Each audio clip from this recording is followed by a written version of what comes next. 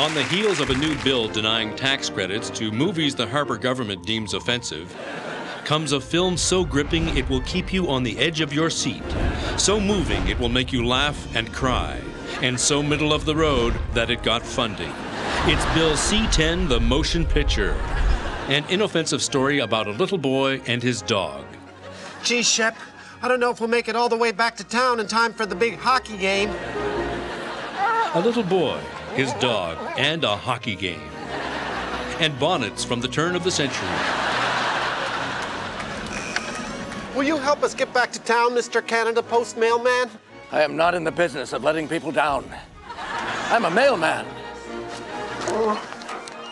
Followed the adventures of Pete, Shep, and their new friend, Gore the Indomitable Mail Carrier. Special appearance by Snow, not the rapper, the White Precipitation. Gee whiz, Gord, you really saved the mail. I didn't save the mail, Pete. The mail saved me.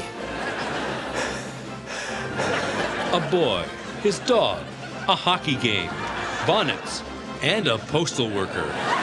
If you only see one Canadian film this year, it better be this one, because it's the only one that got made. Director David Cronenberg shows he can work with the rules in Bill C10 The Motion Picture. When I grow up, I want to cut business taxes.